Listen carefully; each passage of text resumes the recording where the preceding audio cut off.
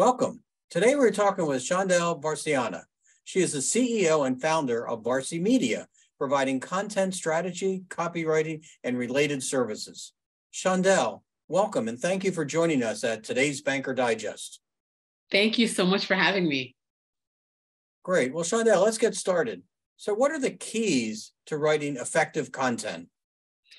So the main thing when you're writing effective content is you want to find out what it is your target audience wants to know, because that's really where your content should be coming from. So what questions do they have? What are they complaining about? What misconceptions do they have? You want to be a part of the conversation that they're already having, because most people aren't waking up and saying, I want to buy a car today. They've probably thought about that, Acura that they like. They've had some thoughts and they've probably done some research online. They probably talked to some friends and family. So you want to be a part of that conversation that they're having by educating them through your content. And your education should be addressing the questions that they have to get that Acura or to buy that house.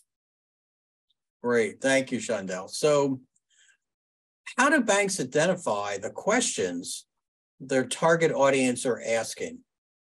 Well, banks identify the questions that they're asking by, for one, you've got to find out where your target audience is hanging out. Where are they congregating?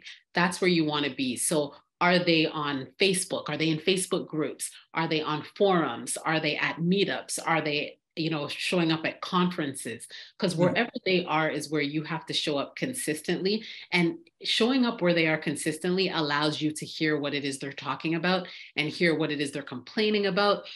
Sometimes they may have misconceptions. They may think, their credit score has to be X, but it really doesn't, because you've got a product to satisfy that. But they may not know, because people just listen to what their friends say and what they may hear, and it may not be true.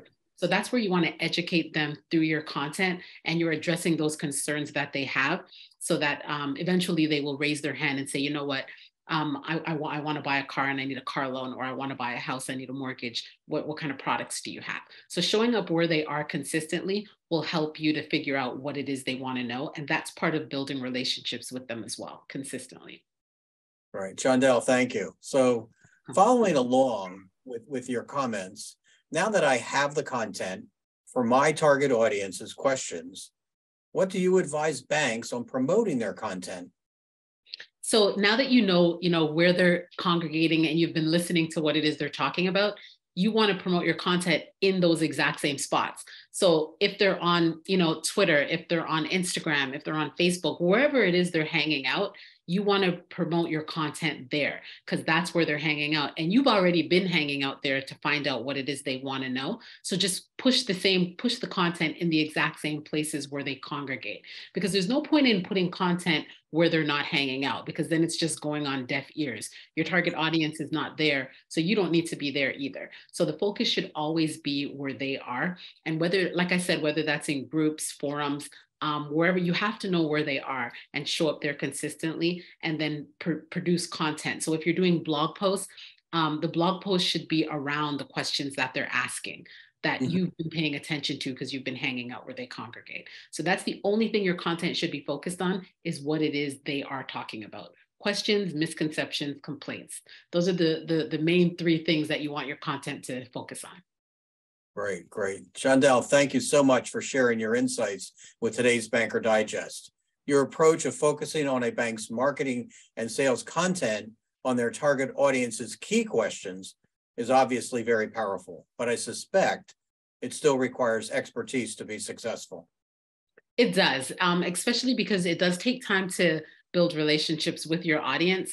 And it's really important to build relationships with them, because you don't want people to feel like a number, even though, everyone knows that, banks have hundreds of thousands of customers, but you don't want your customers to feel like they are number 8,302. You want them to still feel like individuals. And in order for them to feel that way, you've got to be producing content that's addressing the pain points that they have.